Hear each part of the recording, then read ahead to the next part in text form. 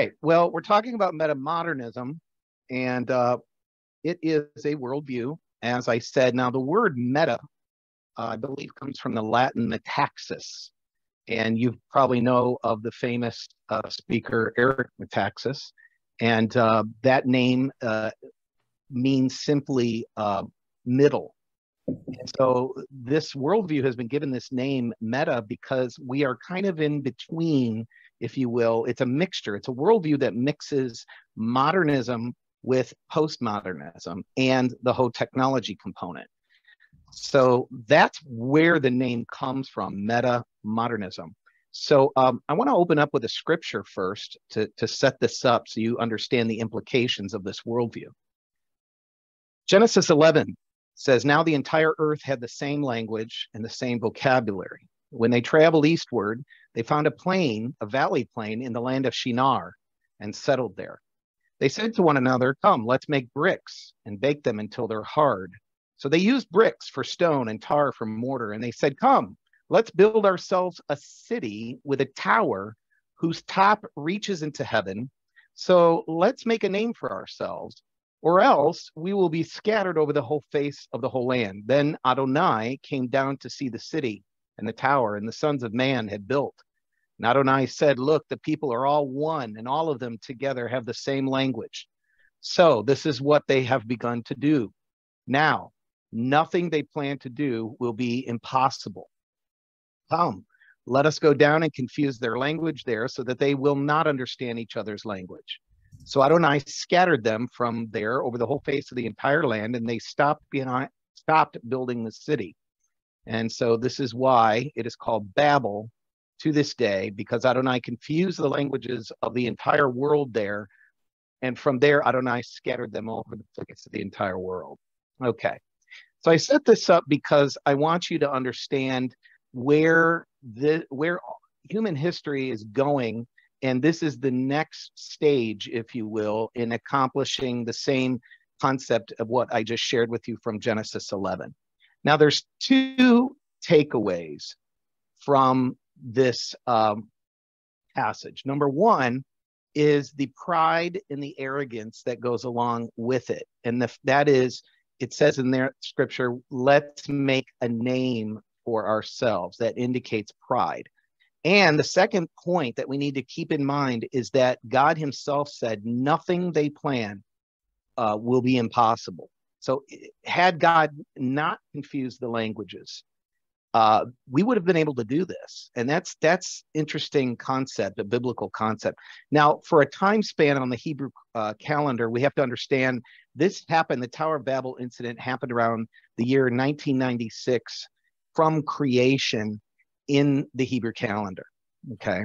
So I'm gonna first introduce how we got to metamodernism by just saying that the Age of Enlightenment brought about what we know as modernism, and in which secular discoveries of knowledge and science exploded with rapid new developments in medicine, technology, and science. And so we see some philosophers here, David Hume, Descartes, John Locke, Immanuel Kant, etc. And so this age set us up for the industrial age, which is really what you see here is the modernistic age, the age of modernism. And with this new knowledge, man continued to play God, and he found new understandings and power that he was able to achieve. And he quickly learned that questioning traditionally held beliefs and cultural standards and theological principles became very appealing and fashionable. And it was during this age that we see that in modernism, that Darwinism was really a hot topic. It was the new and greatest thing. And so people adopted that worldview, and it further secularized society. Now, going in, Darwinism contributed to the next age, which we call postmodernism, where this is a worldview that does not recognize objective truth. And so all truth is relative. Your truth may not be the same as my truth. Of course, this picture that you see in front of you says, all truth is relative except this statement. And that's a little commentary on the absurdity of postmodernism, that everyone has to accept everyone else's view unless you hold to the fact that there is objective truth, and therefore your worldview doesn't count. And so it's a little self-defeating. And then this is a way to kind of summarize how we've gone from one stage to the other. In the pre-modern age, we all said, because God put it there, and that's the way it's always been. And then the modern age came along, and it says onwards and upwards in inevitable progress. We started making progress, and then we get to postmodern, and we just checked our brains out at the door. And that was the age we were in. And now we have entered into, since the mid-20th century, we've entered into what we call metamodernism. And as we enter this brave new world of metamodernism, the absurdity of the postmodern leftist worldview and its secular values are becoming mixed together with new technologies such as AI, artificial intelligence, and the metaverse. It will go beyond influencing our culture to dominating the lives of each member of society beyond the likeness of what we see today with your iPhone or the internet itself. And I want to remind you, metamodernism is a world view. It's a way of thinking. It's an ideology.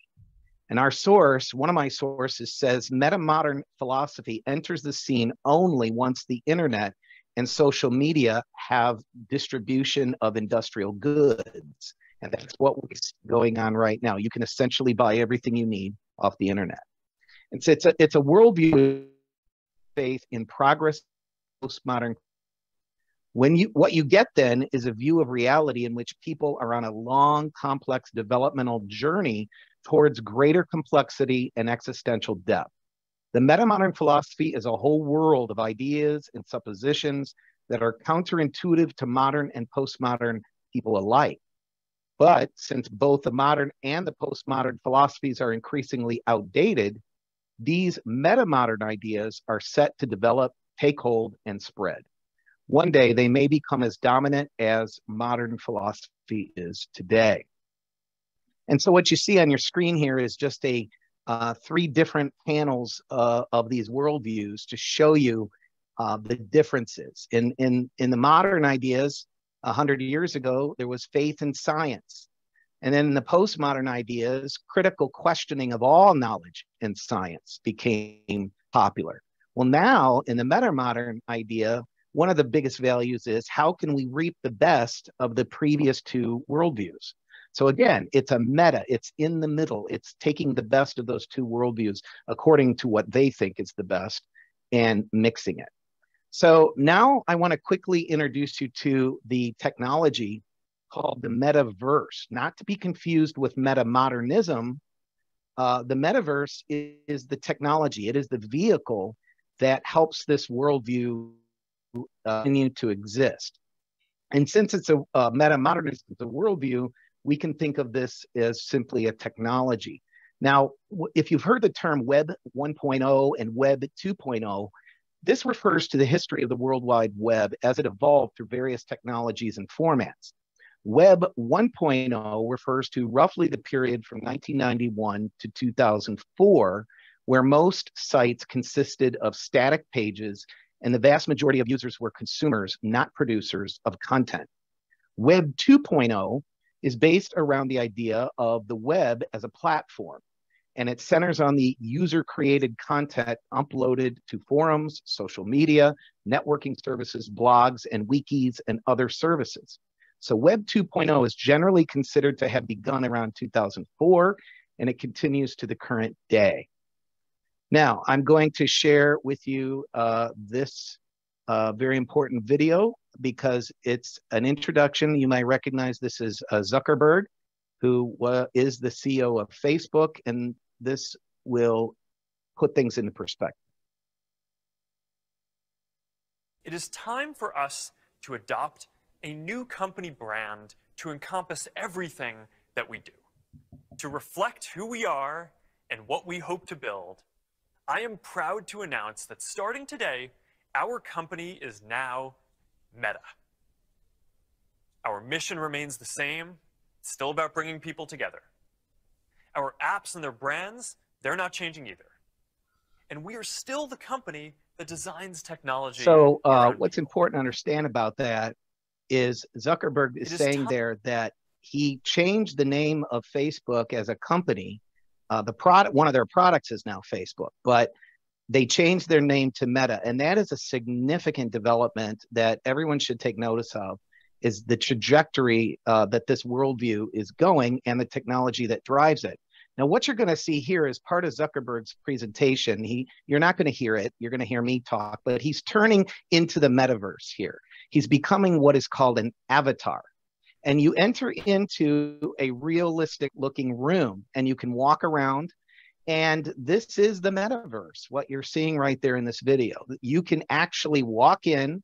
You can be anywhere you want in the world at any time. You will have hologram access. You'll be able to talk to other people through holograms, and you can design and create your own avatar. You can wear whatever you want. You can do whatever you want. Your avatar literally can do and be anywhere, and you will meet other avatars. And these are other people who are joining in the metaverse as well.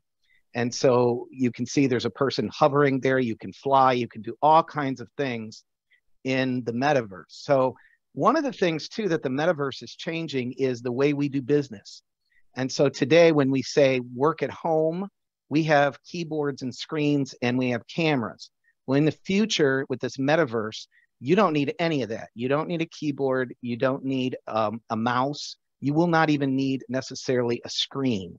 You will put something on your eyes and hold things in your hand, and you will enter into this world. It's as if you are entering into your screen and going yourself into the computer.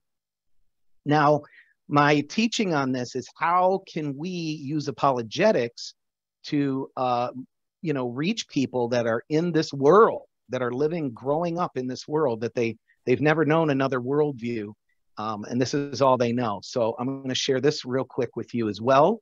And it will shed some light on how the body of Messiah is using this technology. You ought to know. This is Pastor Jason Poling on a Sunday morning. All right, good morning, everybody. And this is Pastor Jason Poling on a Sunday afternoon. All right, we can get started now. Well, his avatar anyway. He's the lead pastor of Cornerstone Church of Yuba City, California, and now also of the metaverse. All of these people from all these different tribes. Each Sunday, after leading 2 services in person, he heads to his office, pops on his VR headset, and preaches to his other congregation. Good question. Volunteers built the digital world of Cornerstone VR Church to look just like the real one, even down to the stained glass windows. But the beauty of the metaverse, you can design it however you'd like. No worldly limitations. I like how here you can do church outside. Yep, never rain. Okay, so as you can see, the body of Messiah is starting to use this technology, and it can be used for apologetics. And I believe we, as the body of Messiah, should be engaging, not be afraid of this. But there is some implications, ladies and gentlemen, that remember I read about the Tower of Babel at the beginning. And what you see here is kind of a depiction of what your avatar and what you need today to enter into the metaverse. I told you about those goggles, those virtual reality goggles, and the little hand sets that control your movement of your body and the movement of your avatar. Try to imagine someday wearing an entire suit where it will give electrical impulses and you can actually feel someone shake your hand when you're visiting a room on the metaverse. And just to also give you a perspective of how much money is involved, today there are major companies that are buying and selling real estate in the metaverse. Remember just that church as you saw in that video? You can create a place and then you can charge people to come in, like if it's a social meeting gathering place, like an online bar or a metaverse bar. People can go in, shake each other's hands, you'll talk to each other. And also today, one of the problems is children in video games are using this technology, and there has been incidences of crime where children's avatars have been molested, unfortunately. So this creates a whole new, brave new world. And if you think driving with your texting and driving at the same time is dangerous, just get ready for what will be entering into this world very soon. Within the next 5 years, they say this technology will be universally available. And this will be the way people go to work, and people will gather and sell and do business and commerce. It'll be all on the metaverse. And so one last thing I just want to show before I wrap it up is the digital afterlife is mankind's next big Tower of Babel. And what you see here, ladies and gentlemen, is an individual who was in an injury. He's dying, and the doctors have given him minutes to live. And where we're going with this technology is depicted in this video. And you see this man, he's about to die. His wife is there, and through the metaverse, they are uploading his conscience. And he will now exist, even though his body is dead. They want to try to upload. And this is actually a video right now on Amazon, as you can see there, depicting that. They are trying to develop this kind of technology, if not directly, indirectly, in the sense where you can touch other people, feel other people while you're on the metaverse. And if there's a way that also, dreams and technology that can affect your worldview and things in your dreams, that too will be something that they're headed towards. And so that's the next Tower of Babel. That concludes the presentation. Thank you for your time. And at the end, I'll stick around for questions and answers. Thanks.